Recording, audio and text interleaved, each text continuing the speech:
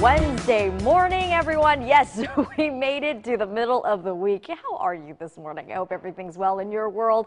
And we're going to try to make it better. Why and how? Well, the weather. For the most part, we are taking a live look outside. It's dark and cold out there, but not as cold as what we've been experiencing the last couple days. Good morning, everyone. We're looking at temperatures right about the 50s right now, but of course, when the sun rises, those temperatures are going to be dipping slightly. Maybe we'll see upper 40s by sunrise time. But our afternoons, the trend being is you'll grab that jacket early in the morning, and then by mid-afternoon, you're not going to need that sweater or jacket. Especially for today, we are dealing with this ridge of high pressure that's going to strengthen today. As it strengthens, it's also going to be bringing about those warmer temperatures. We're actually going to be looking at numbers above our average. You can see the outline of the jet stream here, and it's keeping things well to the north and northwest. But here's some good news. Northern California at least getting some rainfall, even some snow up in Oregon. Medford getting some rain as well. But for California, Sacramento, that's also good news when we do see some of that rain. This cold front moving through, it's also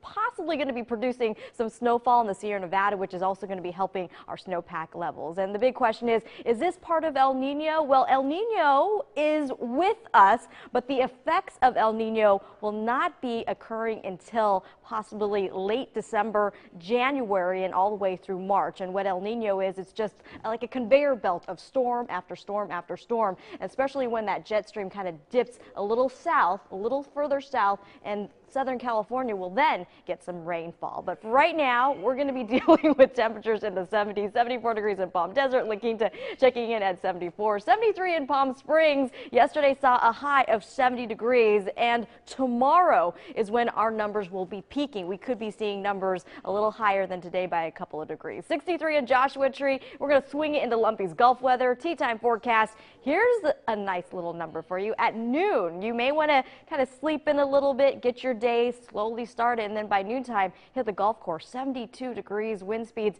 relatively on the calm side. 7-day forecast, look at this, 74, and then Thursday, like I said, that area of high pressure is going to continue to strengthen, giving us numbers, all that compressional heating, about 77 degrees by tomorrow, and we are looking at even 78 possible by Sunday through Tuesday. So warmer days ahead for us here in the desert. All other tropical storms must bow before El Nino. If you're going to keep talking about El Nino, I love it. That is actually the SNL skit Chris Farley did years back from the 90s. When he was posing as El Nino. Yeah, if you're an SNL fan, you know what we're talking about. The late, great comedian Chris Farley. The guy was hilarious.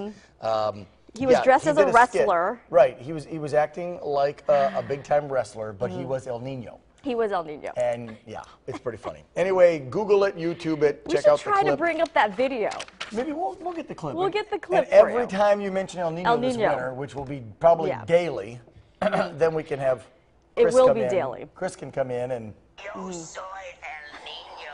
For those of you who don't habla español, El Nino is Spanish for the Nino. The Nino. All right. Anyway, all right, we're having too much fun. Thank you. But we're trying to wake people up. Of course, we're going to wake them up with some El Nino. But on the serious side of El Nino, when the storms do come, expect this kind of being the lull, the calm before the storm. Yeah, it obviously can do some damage. We can see flooding and high winds, and it can get wild and crazy. So, but for right now, we'll joke about it until it comes. There you go. But for now, enjoy the warmer temperatures in December. There you go. The Nino. 22 minutes past the hour. Thank you, Samad. Appreciate Dan.